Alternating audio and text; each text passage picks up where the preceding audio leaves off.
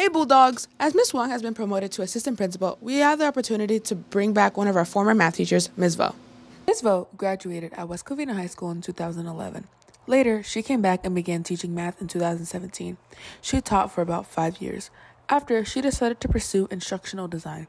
A year later, Ms. Wong got promoted to assistant principal, and the ASB advisor position was open. To help me convince her. And then I was like, oh, absolutely. And then I think Miss Wong had spoken to Miss Vo about it, because then Miss Vo had texted me a few minutes later, and I was like, let me call you.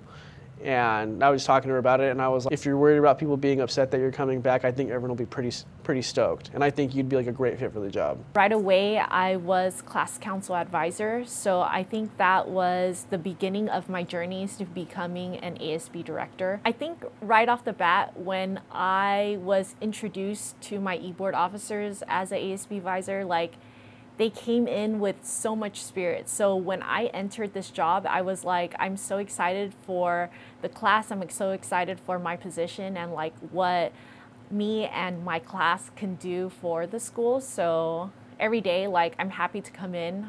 There are a lot of challenges that comes with this job, but overall, I don't regret it one bit. Good luck to Ms. Vo as she takes on the rest of her ASB career. And this is Isabella Sanchez with BNN.